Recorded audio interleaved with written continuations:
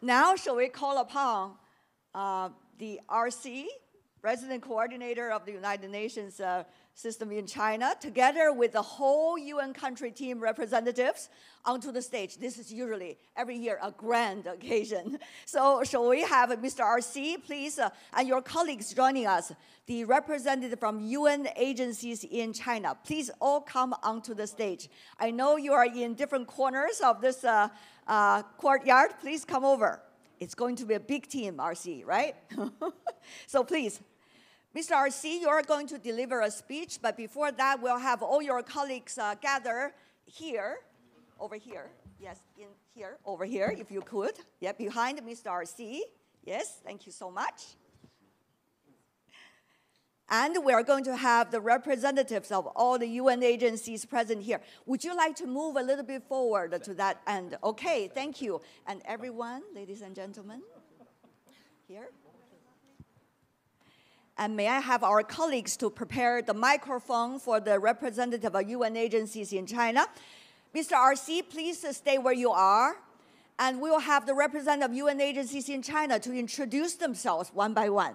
Shall we start from this wonderful lady? Yeah, you can just say who you are, which you are representing, and some brief words. Thank you very much. My name is Marina Laurent from the United Nations Department of Political and Peacebuilding Affairs. Good afternoon. My name is Simon Clements. I'm the Deputy Director of the World Food Programme here in China. Pleasure to be here this afternoon. Good afternoon. I'm Peng Jiong, Assistant Representative of UNFPA in China. Thank you. Good afternoon. My name is Dai Xiaochu. I'm Deputy Director of the International Labour Organization, China office. Good afternoon, ladies and gentlemen. My name is Nancy Zhang. I'm the UNV Country Coordinator. Welcome and nice to meet you. Good afternoon, ladies and gentlemen. My name is Bai Guangqing. I'm from WIPO office in China. Thank you. Good afternoon. Stephen Bikagbo is my name. UNIDO representative here in China, overseeing Mongolia, DPR Korea, Pakistan, and Iran. Good afternoon. Vinod Ahuja, representative ad interim, China, DPRK, and Mongolia for Food and Agriculture Organization, FAO. Good afternoon. Andrei Zaitsev, Deputy Chief of Mission for IOM China, UN Migration Agency. Good afternoon, Excellencies and colleagues. My name is Rasmus Mora. I'm the Director of the UN Joint Program on HIV in China. Good afternoon, ladies and gentlemen. Tu Ruihe, I'm the head of UNEP China office. Thank you. Good afternoon. My name is Sang Ai Ling, the UNICEF representative in China. Good afternoon. My name is Li Yutong. I'm a head of Center for Sustainable Agriculture Mechanization, Regional Institution of ASCAP. Xia Wu Hao. Good afternoon. Beate Trenkmann, President Representative of the United Nations Development Program in China, 驻华联合国开发计划署驻华的代表巴雅青。谢谢。Good afternoon, 下午好. My name is Qiao Jianrong. I work for the World Health Organization. Good afternoon. My name is Adriani Wayanto, Deputy Representative of the United Nations High Commissioner for Refugees. Thank you. Good afternoon. My name is Raphaël Guillet. I am in charge of International Civil Aviation Organization. Good afternoon. My name is Smriti Arial, UN Women Country Representative. Thank you.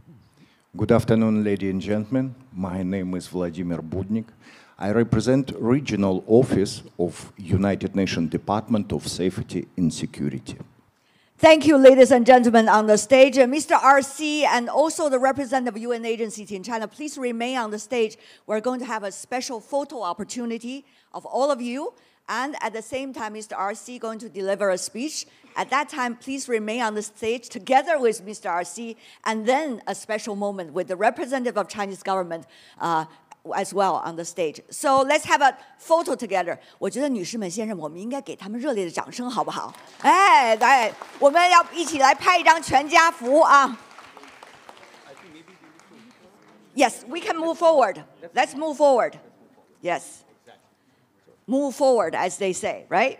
Okay. It's an annual photo， 1年1度的重要的这样的一个全家福。来，我们摄像师准备好啊！好，3、2、1 ，Cheese！ Thank you. So please remain on the stage while Mr. RC delivers his speech. Mr. RC, please.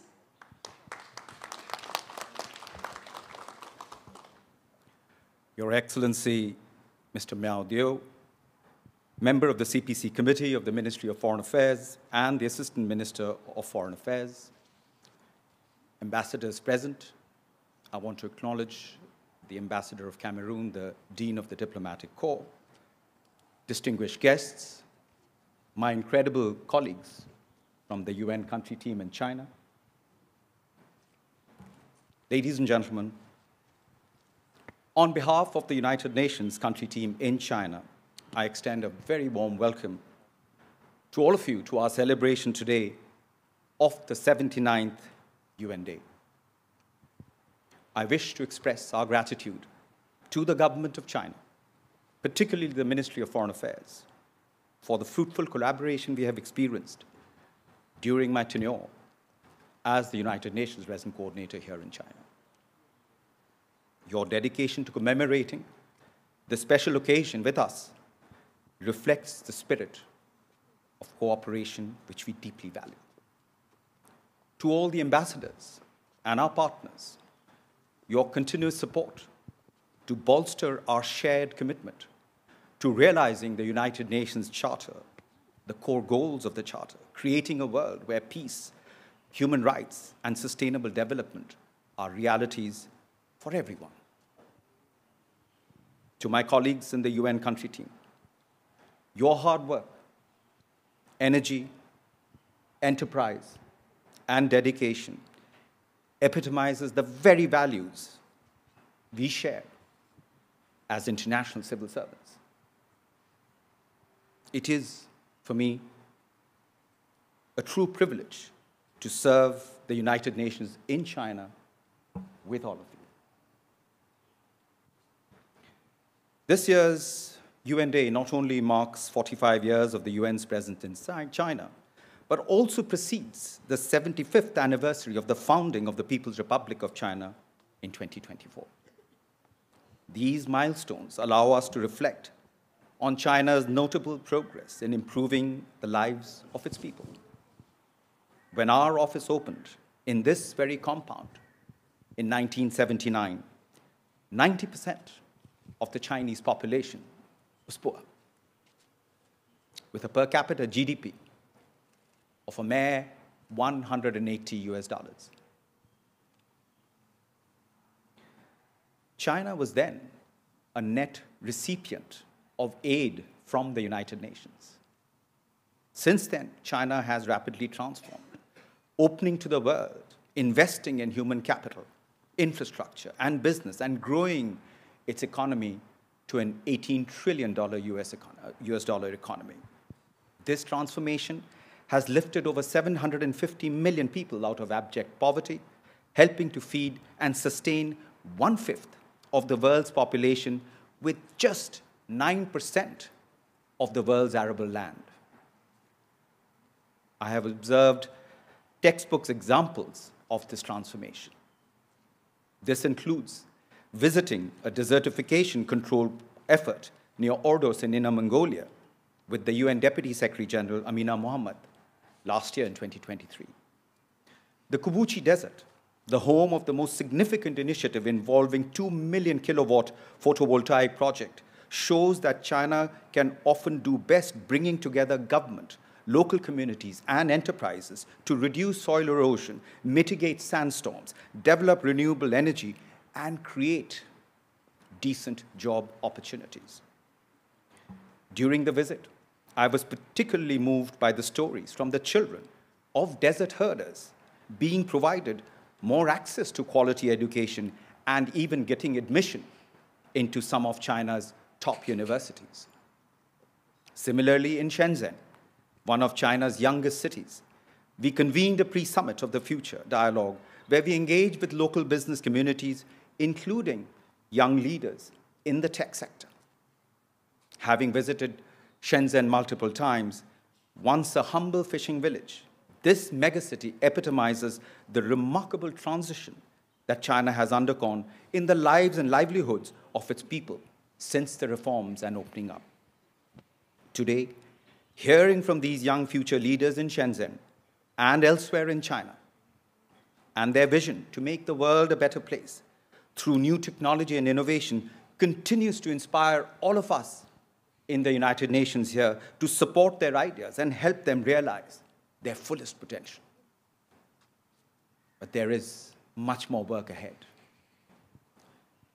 During his visit to China, the United Nations Secretary General Antonio Guterres highlighted the rising global tensions in discussions with President Xi Jinping and other senior Chinese government officials. Conflicts are expanding, with nearly 80 ongoing conflicts worldwide, and poverty and hunger are unfortunately on the rise alongside growing inequalities. The worsening climate crisis further complicates efforts to make peace with nature. This challenging global situation hinders our progress towards achieving the 2030 Agenda for Sustainable Development and the Sustainable Development Goals. The United Nations Secretary General has strongly advocated for rescuing the Sustainable Development Goals. To address these challenges, we need 21st century solutions through a more interconnected and inclusive multilateral approach that leverages global expertise. This encompasses the Pact of the Future that His Excellency Assistant Minister Miao referred to, an initiative designed to accelerate the SDGs through development financing, reforms adhering to the Paris Agreement by promoting a more just transition from fossil fuels to ensure a habitable planet for everyone. However, achieving the 2030 Agenda is impossible without China's leadership or with China acting alone. As we wrap up the current cooperation framework next year and begin planning for the new one from 2026 to 2030, our priorities will continue to align with our values, norms, and standards in contributing to the country's next 5-year development plan. We remain committed to supporting national ownership while collaborating with all our partners from academia, civil society organizations, and the private sector. During the 79th session of the UN General Assembly, the United Nations Secretary General stated, and I quote, "The people of the world are looking to us and succeeding generations will look back on us. Let them find us on the side of the United Nations Charter, on the side of our shared values and principles, on the right side of history." End of quote. Now is the time to act, aspire, connect, and transform for our common future. Doing so requires us to give international cooperation and multilateralism a real chance. Excellencies, ladies and gentlemen, I wish to conclude my speech with a poem. In a world that feels fractured and bare, where hope seems lost in thin air, let us reach out, hand in hand, strive together, break down barriers in every land. Though the skies above are dim, in our hearts a light can brim. For in each soul a common thread, a shared humanity ever widespread. Mountains may rise, valleys may fall, but in the United Nations we stand, answering a call to weave a tapestry, rich and grand, in unity and love across every land. Let us build bridges, not divide. Embrace our differences, stand side by side. In a song of peace, let voices blend, for in togetherness, our world will mend. Through the storm, rise through despair, for love and hope can repair the fragments of the world as we are torn. Let a new dawn rise and solidarity be reborn. Through laughter, tears, joy and sorrow, together we forge a brighter tomorrow. In compassion, let's take delight in our common humanity. Let us unite. Thank you very much. Sheshe.